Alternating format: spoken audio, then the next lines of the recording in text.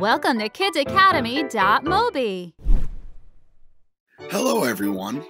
Let's open the worksheet. Don't forget to like this video and subscribe to our channel. You can find the link to this app in the comments below.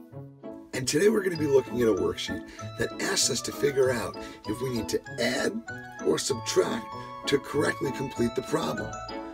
Let's look at an example and I'll explain a really easy way that you can solve these kinds of problems. Let's take, for example, 7 plus or minus 3 equals 10. So one way you can solve these problems is by looking at the first and the last number. If the first number is smaller than the last number, meaning the last number is bigger, you need to do something to that first number to make it grow. Now, do we add or subtract to make things grow or get bigger? Well, of course we add. So if you see that the first number is smaller than your answer, you need to put an addition symbol. And that makes sense because 7 plus 3 equals 10.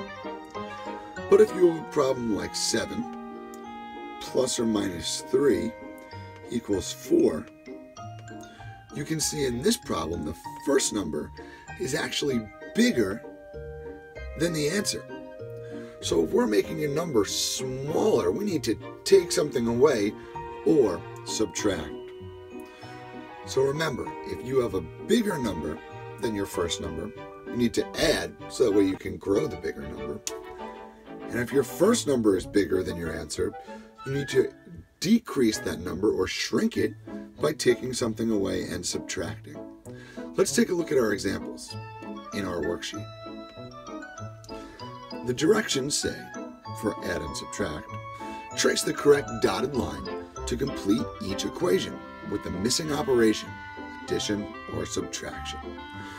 So in our first problem, we have 17 plus or minus 3 equals 20. So let's try that strategy I taught you. Our first number is 17, and that is smaller than our answer of 20.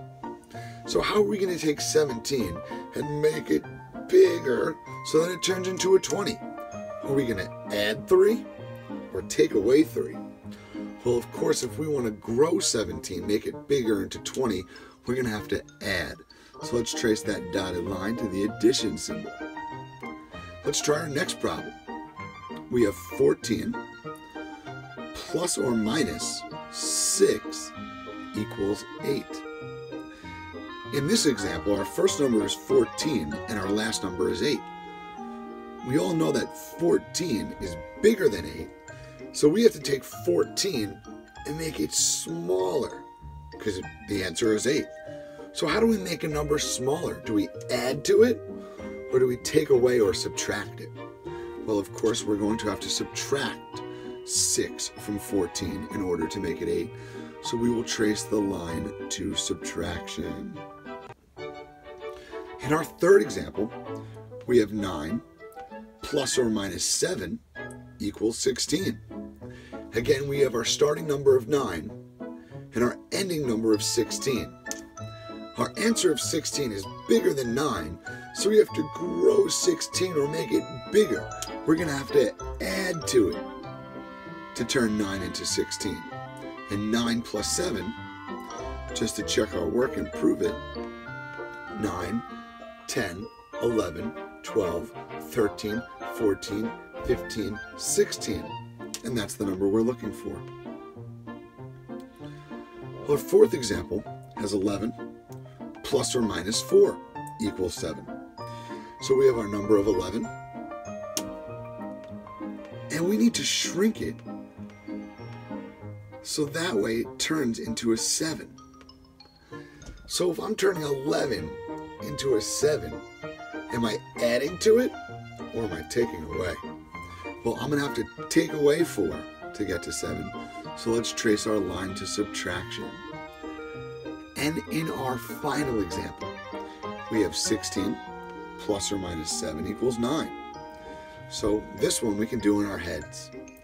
16 is bigger than 9. So to turn 16 into 9, do we add or do we take away? You're right. We have to take away to turn a bigger number into a smaller number. So 16 minus 7 equals 9. Boys and girls, remember, look at the first number and then look at your answer and decide, is this number growing and getting bigger, meaning you need to add, or is it shrinking and getting smaller, meaning you need to take away and subtract?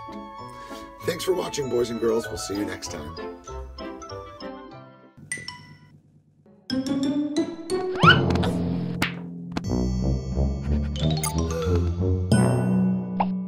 Like us and subscribe to our channel. Find links to our apps and comments below.